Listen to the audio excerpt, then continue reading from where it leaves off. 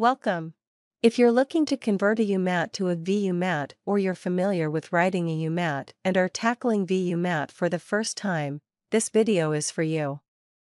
We'll break down 6 critical differences between these two subroutines that you need to know before you dive in.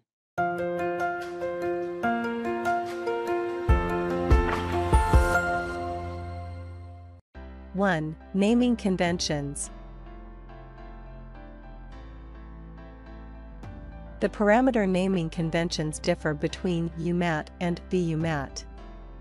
For example, in UMAT, the stress tensor array is named stress, both input and output, while in VUMAT, the input stress is stress old and the output is stress new. The strain tensor in UMAT is called strain, but this array doesn't exist in VUMAT.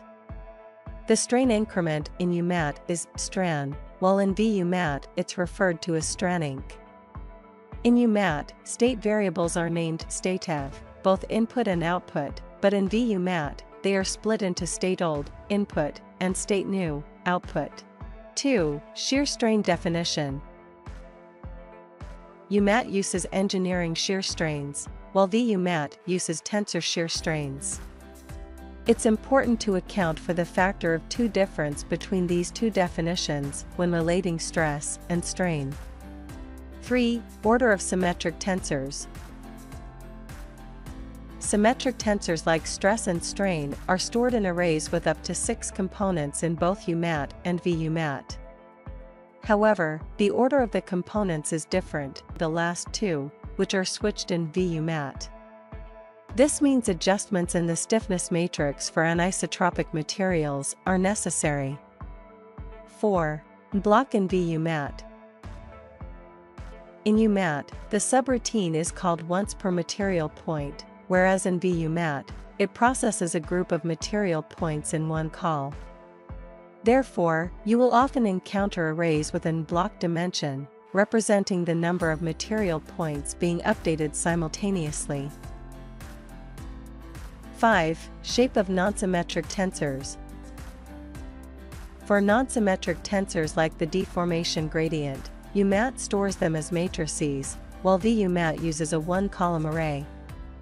The order of components in VUMAT follows this structure, which you'll need to consider. 6. Jacobian matrix. In UMAT, the Jacobian matrix is crucial for the subroutine. However, in VUMAT, there's no need for a Jacobian. This makes VUMAT significantly simpler to code. Why?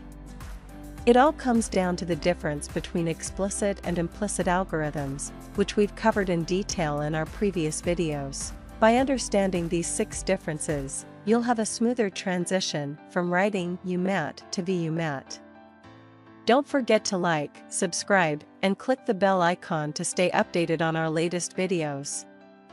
We'd love to hear your thoughts, so drop a comment below. Also, be sure to visit our website for more related products and resources. Thanks for watching, and have a great day.